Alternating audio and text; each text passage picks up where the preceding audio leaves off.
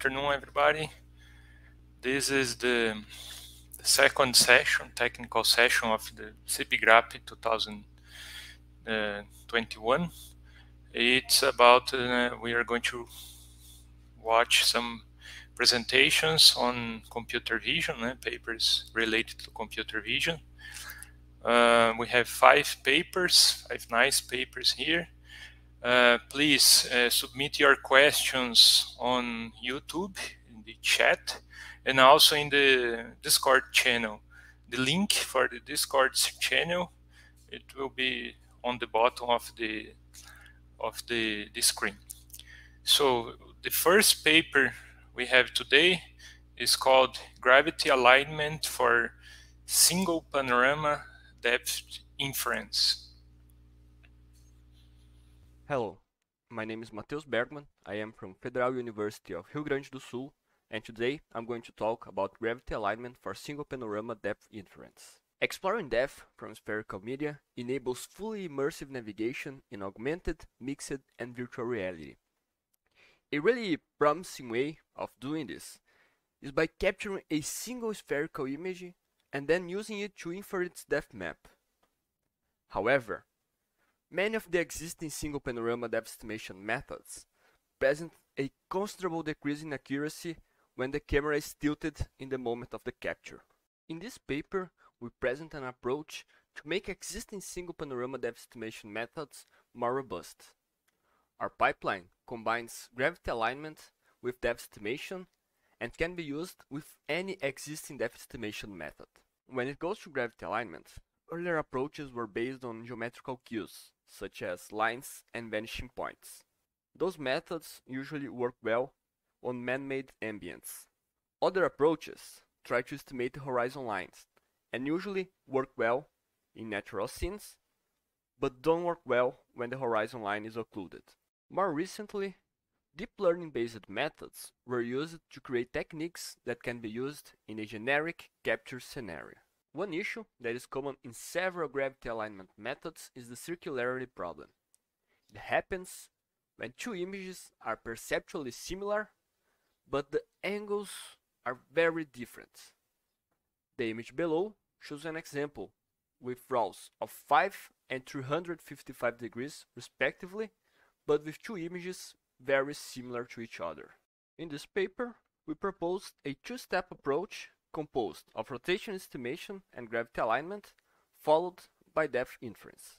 In our work, we focus on the upright adjustment part, since our method can be used with any monocular panorama depth estimation method. Our gravity alignment model, called Vector Up, is inspired by the Deep 360 Up architecture. The main differences are that instead of encoding the rotation by the pitch and raw angles, we output the 3 components of the normalized upright vector, which fixes the circularity problem. Also, instead of using high-resolution images from the Sun 360 dataset, which are no longer available, we had to use low-resolution images. To rotate the images, we generate n upright vectors on the surface of a sphere using a Fibonacci lattice. The result is shown in the image below. As dot augmentation, we perform blur and add Gaussian noise. We also modified the training protocol to achieve better and faster convergence when compared to Deep 360 Up. In our train, we practice higher learning rates and use a learning rate scheduler. This reduced the training time by a factor of 4.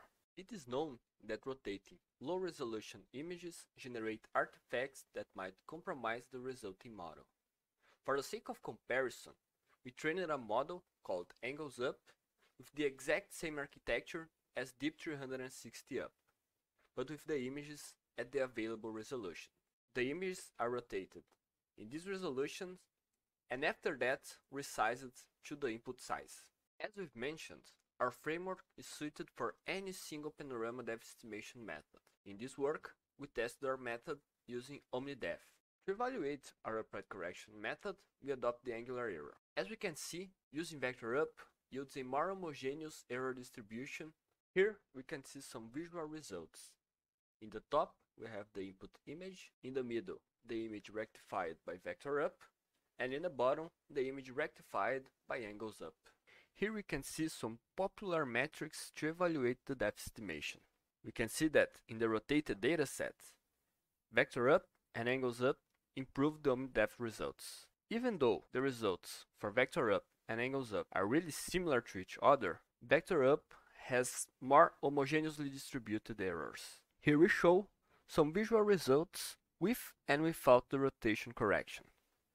Images are from left to right, input image, ground truth, omni-depth, and omni-depth when supplied with vector up.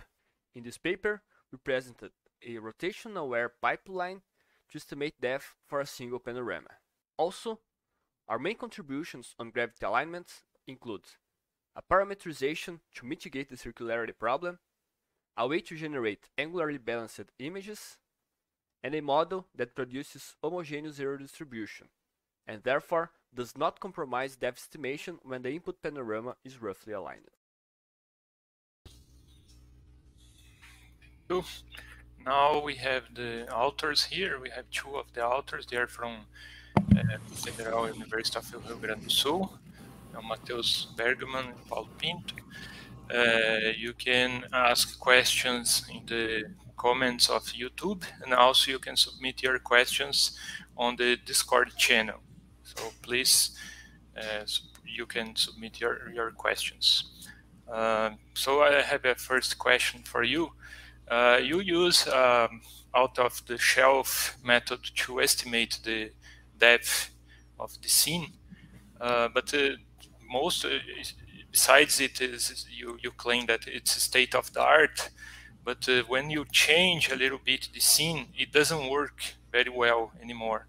So how do you estimate the impact of the depth estimation in your pipeline? I'm sorry. What do you mean by changing the scene a little bit? You mean the rotation? No, not your scene. These papers, they test in one data set, and then when you apply the depth estimation in different data, it doesn't work as well as in the original data. So how does the depth estimation may affect your method if it doesn't work well? The depth estimation does not affect the upright correction part. Is that what you are referring to, or the overall or result? overall? Well, if, Yeah. if it will not improve depth estimation method that already does not work well in any type of spherical image, even gravity aligned ones. Okay, so but your method relies strongly on the estimation of the depth. Yes, the main contribution in our method is in the upright correction part. Okay. We So, use an out of the shelf method, and the upright correction part can be used for any method, any depth estimation method for spherical images. have you evaluated other techniques for this estimation, or only that one you mentioned in the paper? For depth estimation, you mean? Yes. In the paper, we have evaluated another technique called bifuse. It is also a deep learning based depth estimation technique. However, we did not compute. We do not compute the metrics, the depth estimation metrics for this method. We only present visual examples because the weights provided do not work near the poles of the panorama. So it would be impossible to properly evaluate it on rotated images. Okay. I have another question here. So the idea is to perform a reconstruction in the end. You showed some results. So do you think you could use this technique out of the shelf that you proposed to real world applications, or it still need some work for that? For instance, I can get a 360 camera and reconstruct the inside part of a building, or it's still far from that using your technique? It is one of the state-of-the-art depth estimation methods, and our contribution, which is in the upright correction part, would not affect would not make the results worse. So yes, you could use it in a real-world application. Good. Okay, so it seems we don't have more questions here. So I'd like to thank you for your paper and for answering the questions. And now we go to the next question. If you have more questions to this paper, you can enter in the Discord channel and ask the authors there. Our second paper is from Federal University of Bahia. It's called Gaze Estimation via Self-Attention Augmented Convolutions. Hello everyone, my name is Gabriel de Fundes Vieira, and today I'll be presenting the paper titled Gaze Estimation via Self-Attention Augmented Convolutions. This work was developed alongside Professor Luciano Oliveira at the iVision Research Lab at Universidade Federal da Bahia. Our main goal here was to explore if the recent trend of self-attention mechanisms could be applied successfully to gaze estimation. Conceptually, gaze estimation is the task of determining the direction of a subject's gaze, or in other words, their visual attention. In the context of our work, this will be achieved by obtaining a gaze vector g hat, whose origin is the middle point between the eyes and whose direction is described by the pitch and yaw angle components as illustrated in the presentation. As for the estimation task itself, our work focuses on appearance-based gaze estimation. Simply put, the objective is to extract the gaze vector information directly from images of the subject's eyes and/or face. This is generally done by training some sort of learning algorithm to act as a mapping function between images and the gaze information.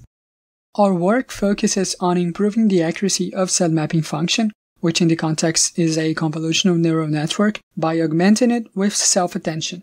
One of the main advantages in using self-attention mechanisms is their ability to model long-range contexts into features. On image applications, this translates to the model being able to learn correlations between relevant features in different regions of an image. So our intuition here is simple. Gaze by itself is an inherently spatial phenomenon.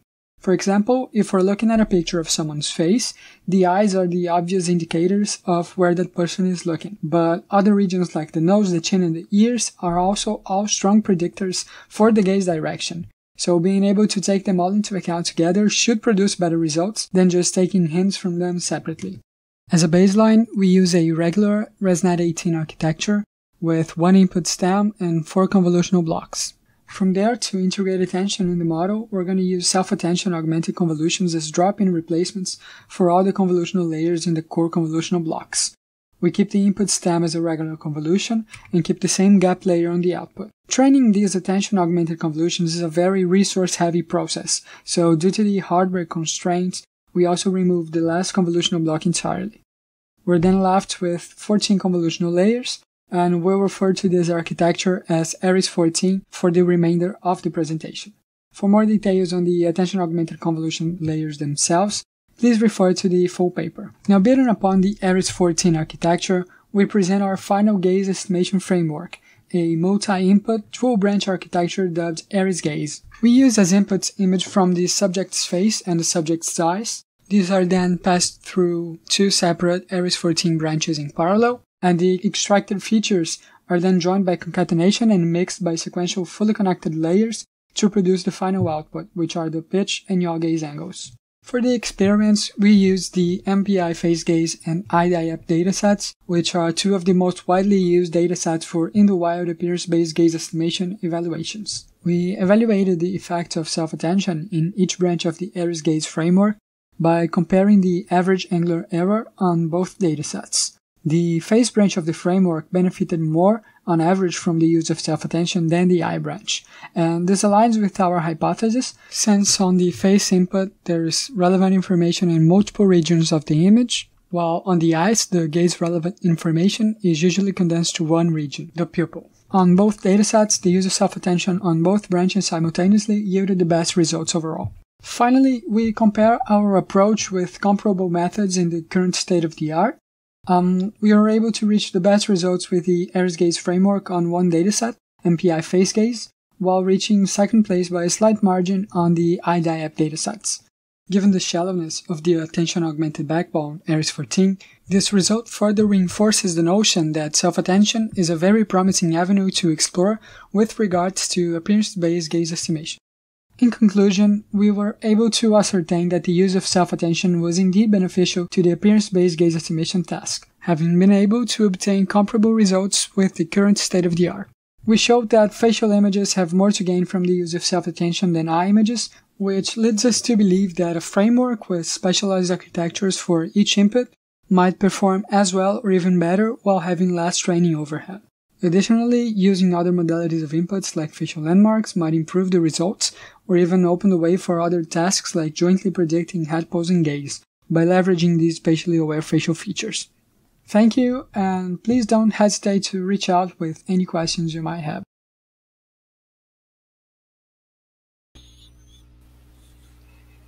Thank you. Now we have Gabriel here. You can send your questions through YouTube comments or through the Discord channel that has the hashtag here. We have one first question from Antonio Carlos. Do you consider merging the images and using only one network for the same task? If why not do it, as it would be less parameters, fewer parameters? For first, you would be, of course, less parameters, like half the parameters overall. But following the state of the art over the past maybe 5 to 10 years, where people started using CNNs for appearance-based gaze estimation, there was a big jump in accuracy when people started using both the face images and the eye images. And the rationale is because using full face images, you can get a lot of context, because independently of where I'm looking at with my eyes, if I'm turning my head sideways, that changes the gaze point a lot. But if you only focus on that, you lose a lot of fine-grained accuracy with regards to the eye images. So the networks were not able to properly learn the intricacies of using only one image or stacking the images to make the parameters learn when to look at the face and when to look at the eyes. For the past few years in the literature, all the best results are when you are able to look at them separately and then join the features at the end. Thank you. So you mentioned that you're joined features in the end, so looking at the eyes and the face separately.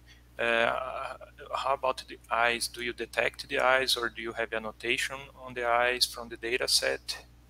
How do you do that? Yeah, for the experiments we ran on the paper, the data sets came with annotations for facial landmarks. So we use those to both normalize the facial images and to extract the eye patches. But on a real-world application, you would, of course, need some other method before the gaze estimation step to localize the eyes. You also mentioned, and you mentioned in the paper, that you use the MPI face gaze dataset. It has subjects with wearing glasses, but the results are just one set of results. Did you evaluate the impact of glasses in the gaze estimation, or you didn't do that using this data? Since we ran leave one out cross validation, we had separate results for each subject, but we didn't think it was statistically relevant, since we only had one, I guess only one, maybe two at the most, subjects between 15 that were wearing glasses, and there was not a clear relationship between the glasses and not wearing glasses where we were comfortable in saying, this difference is because of the glasses. having a wider range of identities, sure, that would be a valid experiment. I see. And also, just a curiosity, you mentioned that your network is only 14 layers. Uh, I know that you got the original network and removed some layers and resulted in 14. Have you evaluated more or less than that? For example, 12 or 16, or just stuck with 14? Yeah, no, our original plan was to use ResNet 18 as it was, because it's a very widely known neural network, and our objective was to explore more the impact of self-attention than the depth of the network itself. So we couldn't use 18 because it was very resource heavy and we couldn't train it properly. So we got it down to 14. That was a good trade-off between training time and complexity, but we didn't further evaluate with other depths because it was slightly out of the scope of this paper. Okay, thank you, Gabriel. I don't think we have more questions. If you have more questions, you can ask directly Gabriel in the Discord channel and discuss with him. Thank you. Thank you.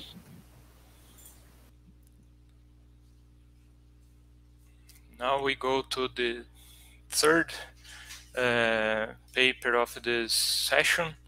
Is one investigation of 2D key points detection on challenging scenarios using depth-wise separable convolutions, a hand pose estimation case study. It's a work from Universidade Federal de Pernambuco. Hello, my name is William Costa and I am a researcher at Voxel Labs. I will now present a research paper entitled An Investigation of 2D Key Points Detection on Challenging Scenarios using Depth-Wise Separable Convolutions, a hand pose estimation case study. This research was performed together with Lucas Figueiredo, João Marcelo Teixeira, João Paulo Lima, and Verônica Taibe. As expected, we tackled the task of 2D key points detection, in which, given an image or a frame of a video as input, we aim to estimate the 2D locations of important features in the image. For human-computer interaction, this task may be generalizable in multiple contexts, such as hand pose estimation, body pose estimation, and facial landmarks detection. Convolutional neural networks have been extensively applied to extract features from images and, in particular, to detect 2D key points. However, models based on CNNs are often computationally costly, requiring high-end GPUs to achieve interactive frame rates. Besides, deep CNNs often output redundant feature maps, increasing the overall computation cost, processing features that might not be useful at all. In this sense, depth-wise separable convolutions may be used to accelerate inference time and to select more descriptive output features. In an experiment performed by Cifre and Mallah in their PhD thesis, they swapped the first two convolutional layers of a model proposed by Zeiler and Fergus for the task of image recognition with depth-wise separable convolutions. And we can notice that the reduction of training parameters allows efficient models to be executed in mid-end GPUs or embedded devices. However, reducing the number of trainable parameters may prejudice the overall accuracy of the system, and may be especially prejudicial for systems that are extensively used for tracking purposes, in which native challenges are expected, such as loss of focus, motion blur, and occlusions. In this work, we explore the usage of depth-wise separable convolutions for 2D key points detection in the context of hand pose estimation, focusing on challenging scenarios for the task. Our main contributions are an optimized architecture for 2D hand pose estimation with an improvement of 12.8% on average for inference time, keeping the loss of accuracy for under 1 pixel. An augmented version of the stereo benchmark dataset, which is the dataset for the task of 2D hand pose estimation, with an augmentation strategy comprising simulated challenging scenarios and an analysis of the impacts for each challenging scenario on dense models against depth-wise models. We base our research on the PoseNet model proposed by Zimmerman and Brox to detect 2D key points given an RGB image as input. This is a simple, straightforward architecture based on convolutional blocks and pooling layers. We chose this specific network since many approaches that are directly based or follow the same baseline as PostNet have been extensively applied on the literature for the task of hand pose estimation. Also, since PostNet is directly inspired by the convolutional pose machines model, many other models are also relatable to PostNet, such as OpenPose for the task of body key points detection. Our proposed architecture proposed optimization is then achieved by swapping the dense convolutional layers for depthwise convolutional layers, followed by ReLU activations. And the first 15 convolutional layers have their weights preloaded from the convolutional pose machines model, so they are not swapped. We use two datasets for this evaluation. The first is the hand-to-hand pose dataset, which is comprised of synthetic images, and then we fine-tune our weights using a dataset of real human hands. We divide them in train and evaluation splits, and for S-train, for the training and validation datasets for the stereo benchmark dataset, we propose an augmented dataset which we call S-train star and S-val star. Quantitative results on S-val indicates that although we do have a loss of accuracy when swapping for the depthwise, this loss is under 1 pixel and we're able to achieve much better inference time. Qualitatively, we can see that there is not much difference in the results since they are directly relatable. Thank you very much for your attention.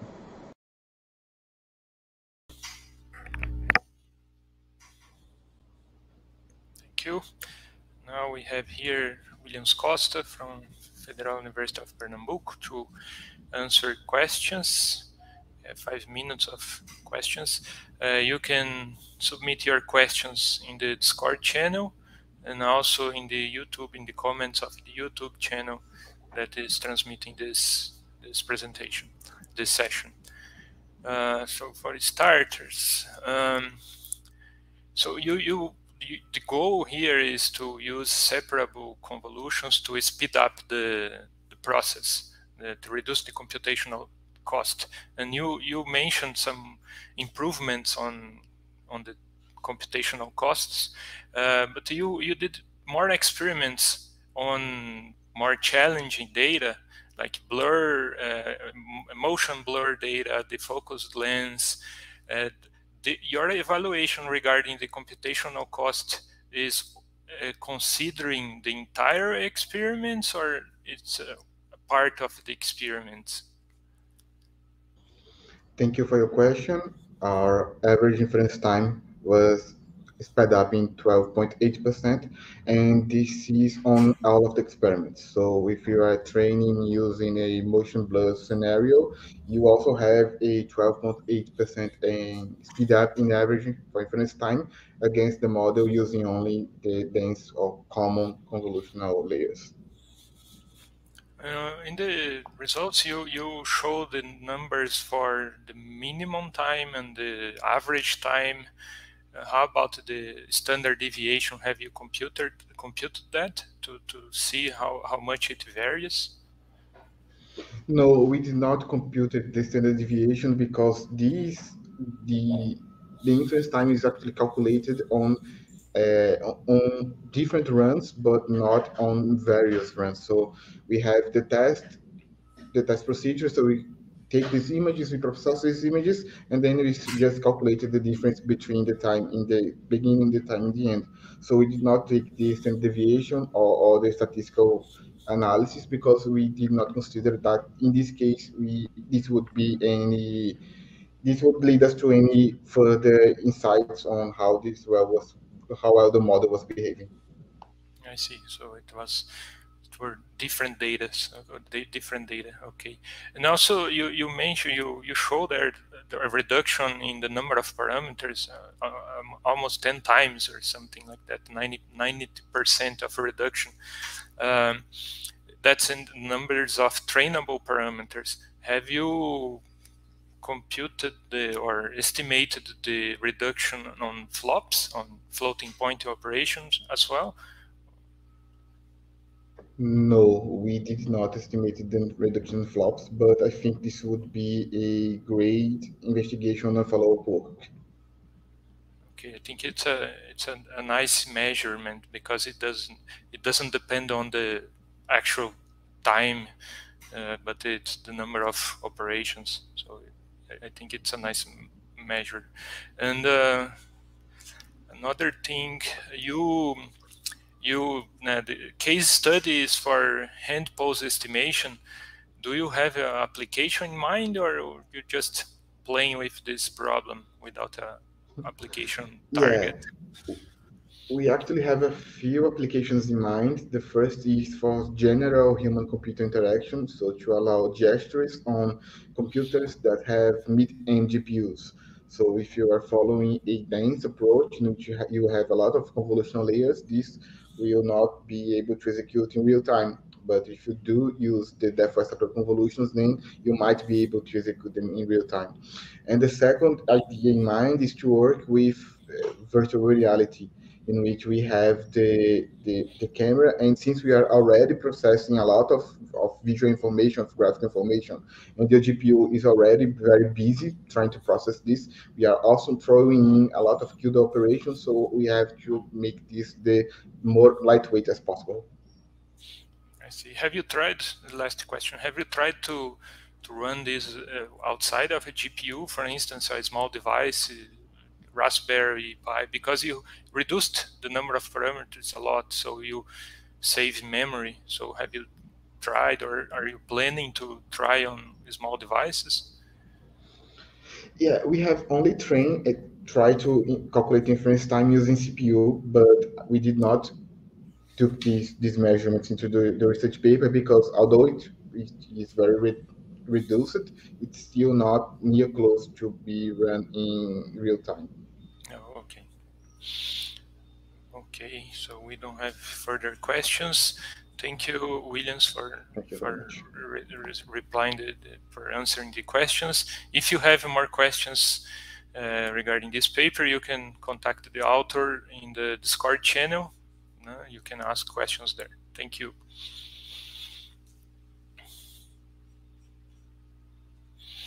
Now we go to the fourth paper of this session. It's from Federal University of Rio Grande. It's entitled Fast Spatial Temporal Transformer Network. In this presentation, we introduce the Fast Spatial Temporal Transformer Network, a deep network for video painting. In computer vision, in-paint is the process or technique of restoring a missing or damaged part of an image, or remove an object or watermark from an image. The in-painting process applied to videos is currently a big challenge, because additional information must be extracted from neighboring frames, which elevates significantly the computational cost of the in-painting process.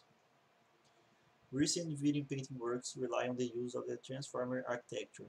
Despite all of them achieving state-of-the-art results, we could only find these three works in the literature: the STN, the DSTT, and the fuse former. The transformer is a neural network consisting of attention mechanisms. It has been used in several works achieving state-of-the-art in many different areas of deep learning. In an attention mechanism, representations of the network's input are calculated, the Curie, key, and value matrices. This formula summarizes the attention process, where we perform the softmax of the normalized multiplication of the Curie and the transposed key matrices, and then we multiply the obtained score with the value matrix. In practice, the attention calculates the relevance a single piece of information has with all other pieces. However, the transformer has two major problems. The first is that the complexity of the transformer is quadratic, and the second problem is that the layer's activations occupy too much memory. These activations are the inputs and outputs of each attention layer that are stored on the memory and that are used during backpropagation for gradient computation. The STTN, mentioned before, is the first to explore the transformer architecture to tackle video painting applications, because it inherits the transformer's problems and also extracts information from multiple frames of a video. Its use requires sophisticated equipment. To solve these problems, we propose the fast STTN. that is a deep network for viewing painting. It is heavily based on the ST10, but solves its high memory consumption problem by implementing the reversible layers method into the transformers blocks of the network. This strategy allows for a reduction in memory usage by up to 7 times, and a 2.2 times faster execution time approximately. The reversible layers is a method that eliminates the need to store the layer's activation in memory. In this method, the activations are deleted from memory and are retrieved on demand during backpropagation. This is the overall architecture of the fast ST10. Similar to the ST10, T-frames and binary masks enter the network going through an encoder, 8 transformer blocks, and a decoder. The reversible layers method is applied directly to the transformers blocks. With a GPU with 16 GB of memory, this table shows the memory consumption in FPS at the inference of the ST10 and the fast ST10 models. A sequence of not more than 13 frames could fit in the GPU with the ST10, while with the fast ST10, a total of 123 frames could fit in the GPU.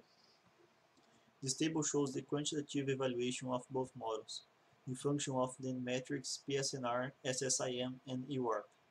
As you can see, all methods present similar results in terms of accuracy. This is a qualitative comparison of both models. The first row shows frame samples from frame sequences that went through the models. The second row shows the respective masks of the frames of the first row. The third row shows the inpainted frames by the fast ST10. The fourth row shows the inpainted frames by the ST10. We propose in this work the fast ST10, a state-of-the-art video painting network that has in its core transformer blocks that were modified in order to reduce its memory and time consumption of execution.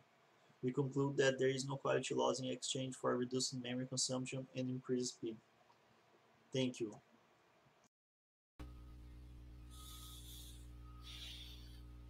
Thank you. Now we have time for questions. We have here two authors, Rodrigo Debain and Rafael Escher. You can post your questions on the YouTube comments and also in the Discord channel. That is, the hashtag is here and on the bottom of the page, the screen. So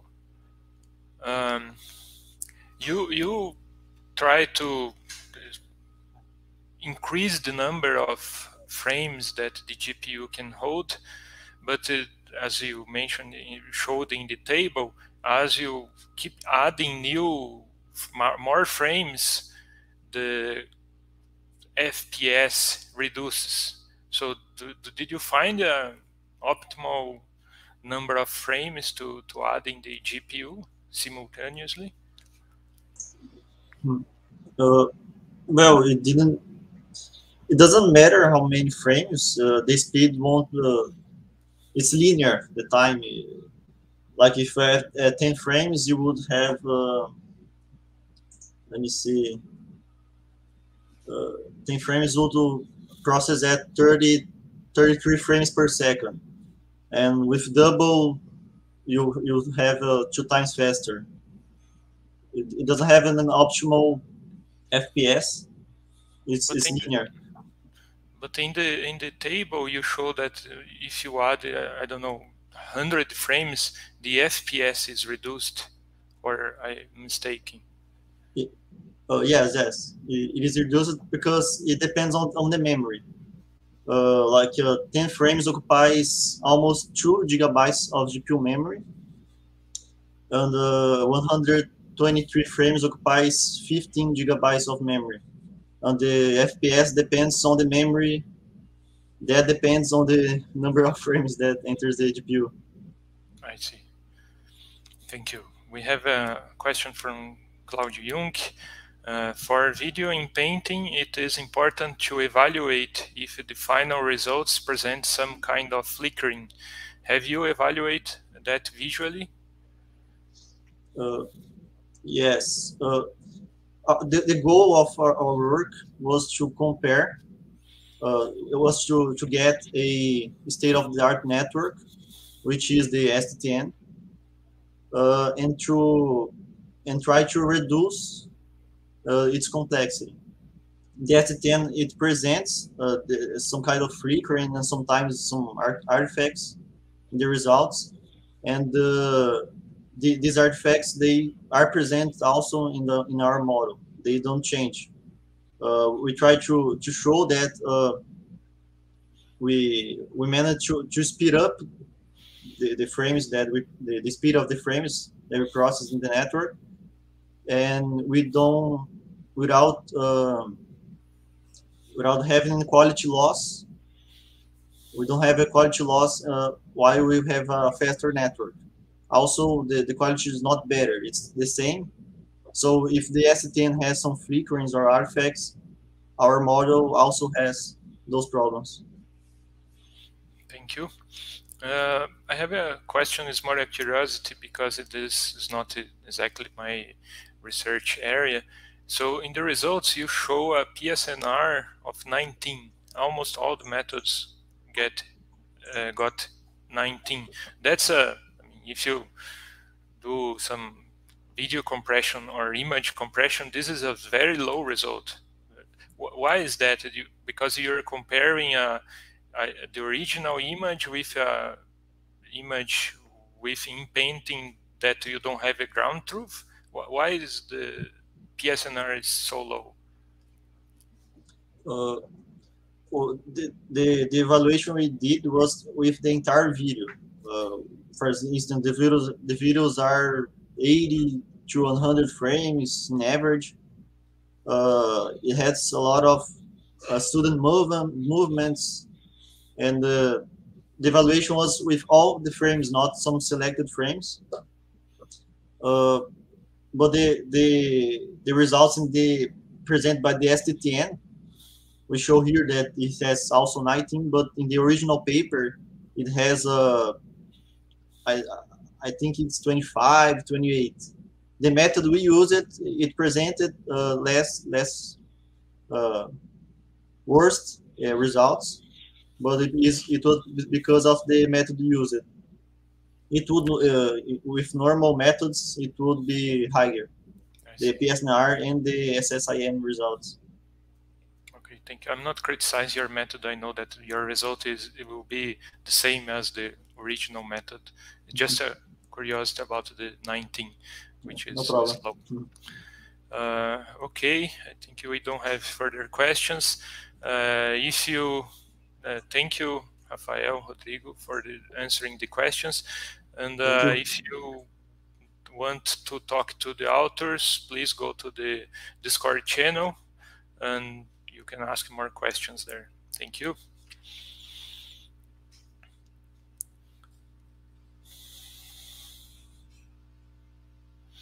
Now we have the last but not least paper on the list presentation on the session. The fifth paper is from Federal University of Minas Gerais, analyzing the effects of dimensionality reduction for unsupervised domain adaptation. I think I know this thing. Hello, I'm Renato from the Federal University of Minas Gerais, and this is a presentation of the work analyzing the effects of dimensionality reduction from supervised domain adaptation. To start off, deep neural networks are extensively used to solve a variety of computer vision tasks, due to the remarkable results achieved with these models. In image classification, the network must correctly classify images based on what is portrayed by them. A large amount of data is needed to train this network. However, creating a large labeled dataset is very time and resource consuming, as a human has to manually label the instances. A solution may be to use data from a different but semantically related source domain that is already available and labeled, thus skipping the labeling cost. However, this leads to another problem, as there will be a shift in the data distribution between the domains, caused by differences in image conditions. Due to this domain shift, the traditional methods used for training the neural networks do not lead to great results. So, domain adaptation methods will adapt to this training procedure in order to diminish the negative effects of the domain shift. In this work, we focus on the homogeneous and the supervised scenario, where the domains share the same classes and only unlabeled data are available in the target domain. Our work is mainly based on the two adversarial domain adaptation methods. The first one being the domain adversarial neural network, where a domain classification test, which will classify each sample based on the domain they are part of, is added to the network. This task is trained adversarially, using a gradient reversal layer, which will encourage domain invariance. The second one is the robust spherical domain adaptation, that builds upon the previous method by incorporating the concept of pseudo-labeling, that is automatically assigning label to the target and labeled samples. In RSDA, the authors propose a robust pseudo-labeling use formulation based on the confidence of the pseudo-label being correct.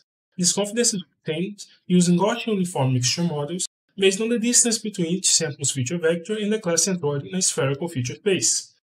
We propose two modifications to the RSDA pipeline, with the goal to improve the performance on target data. In the original RSDA method, only pseudo-labeled data from the target domain were used in the EM algorithm to estimate the mixture parameters. As the pseudo-labels may be incorrect, especially in the early stages of the training, this may lead to a loss of concept problem if an off-target sample are incorrectly labeled. This will severely impact the model's classification performance, so we propose using both the source labeled data and the target pseudo-labeled data during this estimation, as the source ground truth labels will serve as anchors to the class definitions, avoiding the loss of concept problem. We also propose applying the dimensionality reduction method to the produced features before calculating the distances relative to the class centroids that are used during the parameters estimation.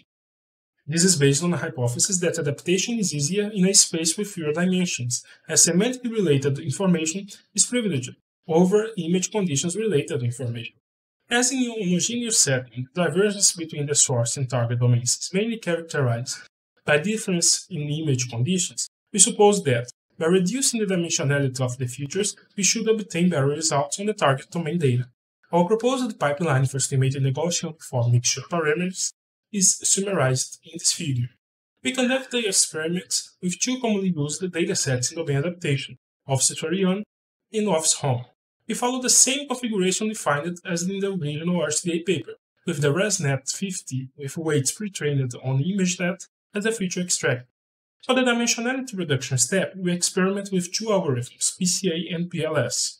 In this table, we present the results achieved with the Office 31 dataset, with different source-target pairs. Notice how the results achieved on the target domain are considerably improved when we add the modifications to the original RCDA method, suggesting that the hypotheses on which the modifications are based hold true.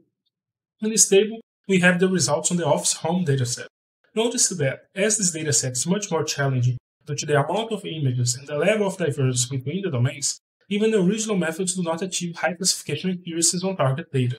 Nevertheless, our proposed modifications also led to an improvement in the results in most cases. So, in conclusion, our proposed modifications to the robust spherical domain adaptation method in fact led to better results on the target domain data in most scenarios, demonstrating that the changes contributed to a greater adaptation. Furthermore, our results and conclusions can certainly guide future works on the domain adaptation area, providing possible paths that could lead to an even more robust adaptation.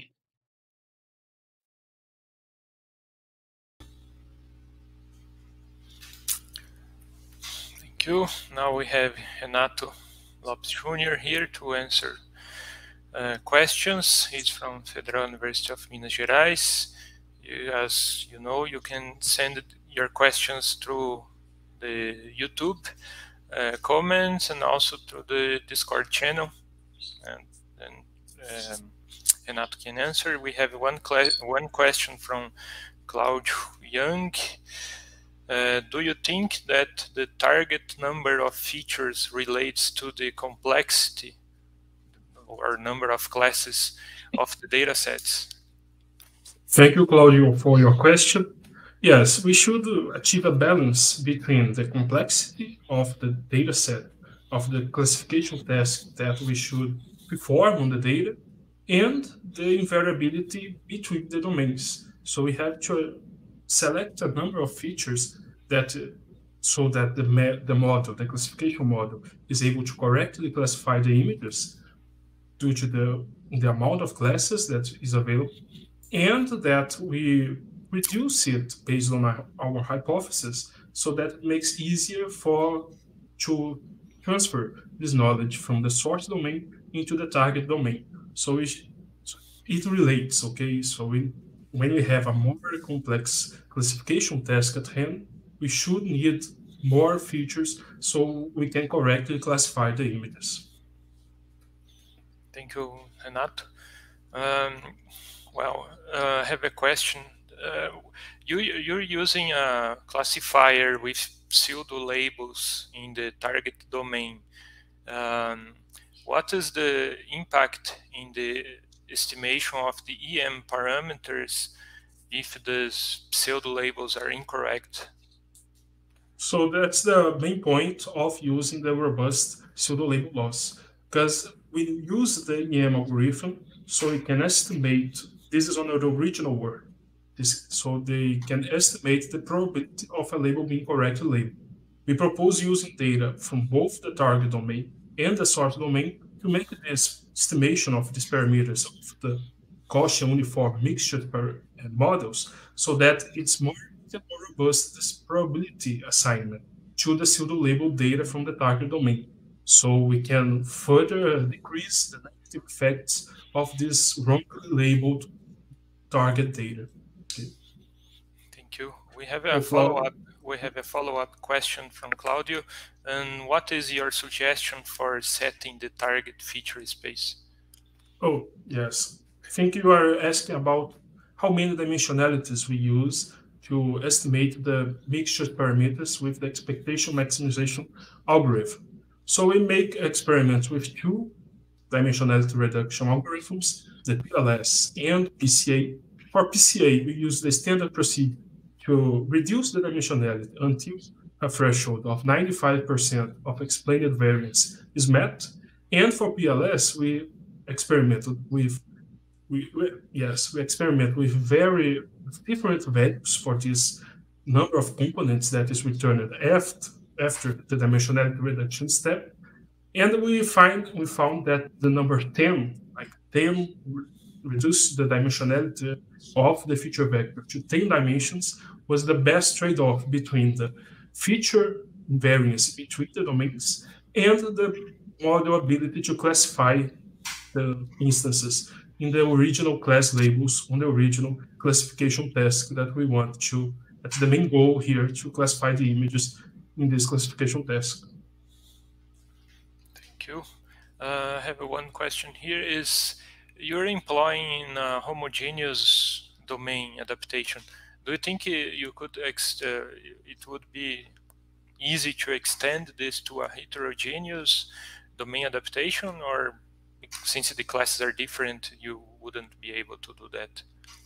Yes, we would need change this homogeneous method to a heterogeneous one, where the classes may be different between the domains, even the amount of classes or the inclusion of more classes with different semantic meaning. So we would need to completely rethink the method. So we can extract this knowledge from source, but it may not be present. A class may not be present on the source domain. So it's not easy to change a homogeneous method like ours and the one we built upon, the RCDA one, to a heterogeneous setting that is very more challenging due to this difference, right? This great level of divergence between the semantic meaning of the classes and even the amount of classes between the domains.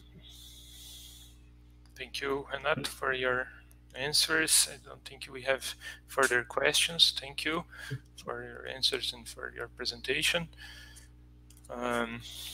This was the last presentation of this technical session, the second technical session regarding computer vision. If you want to continue our discussion with the authors, you can enter in the Discord channel and ask questions or chat with the authors. And also I would like to invite you to our keynote, number 2, Hugo Proença, that will start at 3. You can see through the schedule the link. Please attend this talk. It's very nice talk. And thank you everyone to attending this section.